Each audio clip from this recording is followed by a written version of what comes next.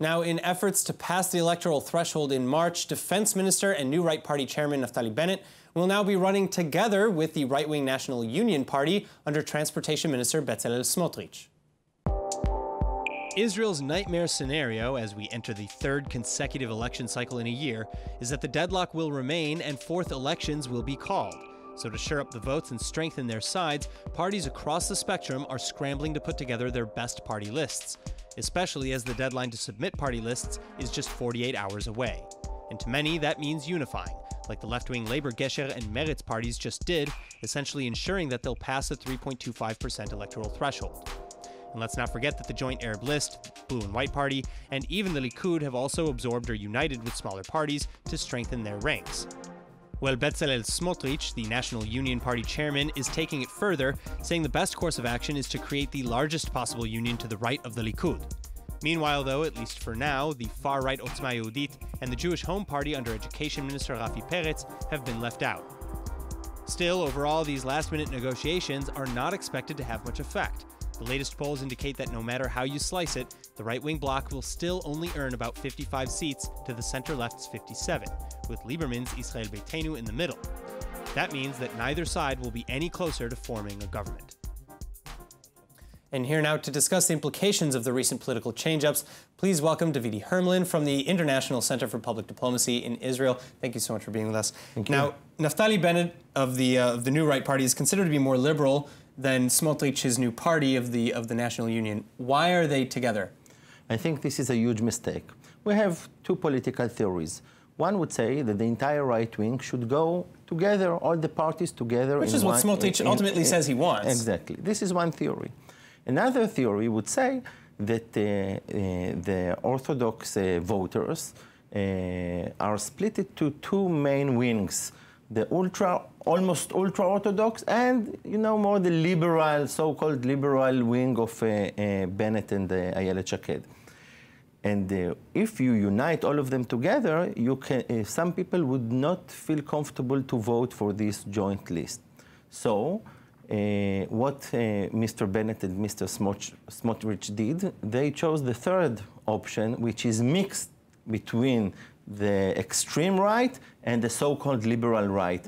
And the fear in the right wing now is that people will not feel comfortable to vote for them, from one hand, and people from the more extreme right will not feel comfortable to vote for Rabbi Rafi Peretz. So maybe then you can speak to a new poll that has recently come out that suggests that 86% of the voter base in the right is perfectly happy, willing for a Smotrich-Bennett alliance, whereas I think it's something like under 10% is willing to vote then for Peretz.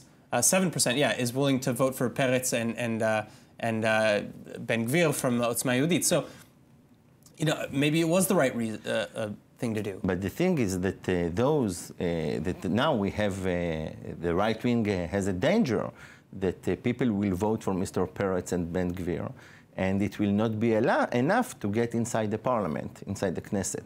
So it will be again a waste of votes, of many, many votes, which are critical to the political victory of the right wing and the parties from the center to the right, led by Netanyahu. This is why I think one of the two options should be chosen, extreme right and soft right, or all together. But to make this mix, while you have alternative from the more extreme right, and when I say extreme, this is not the extreme right of America and Europe, yes? I don't want to blame anyone that is too extremist.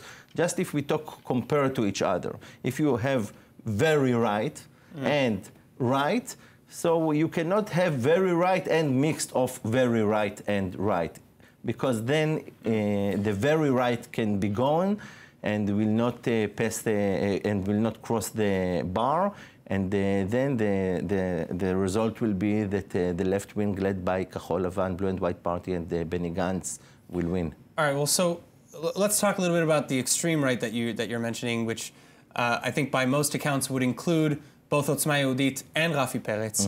Rafi Peretz is recently in a lot of hot water for making homophobic comments, saying that homosexuality is unnatural and against Jewish values. Is that the sort of comment that is going to hurt him ultimately then, and Otzma Yehudit, now that they're together? Or is he speaking to a voter base that is not going to leave him either way?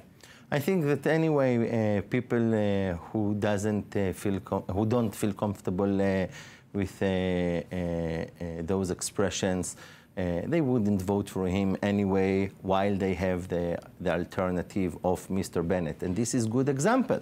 When Mr. Bennett will take now with him Mr. Smotrich, so people who dislike the anti-LGBT expressions in the past by Mr. Smotrich maybe will not vote for this liberal sort of... So would the Likud benefit from this? I'm not sure, because people who wouldn't vote for Likud wouldn't vote for Likud, unfortunately. All right. Well, and before we finish, with your permission, yes. I just would like to inform our American audience that I will, starting this upcoming weekend for 3 weeks, I will visit the southwest of America, California and around. And if anyone would like to hear a lecture of mine or to hold a meeting with a group about Israel public diplomacy, Hasbara, the Middle East, etc., I would be very happy. You can Facebook me or Google the Center for Public Diplomacy, and I'll be very happy to appear in front of them. Davidi Hermelin, thank you so much. People out there who are listening, take them up on the offer. Thank you so much for coming in. Thank you.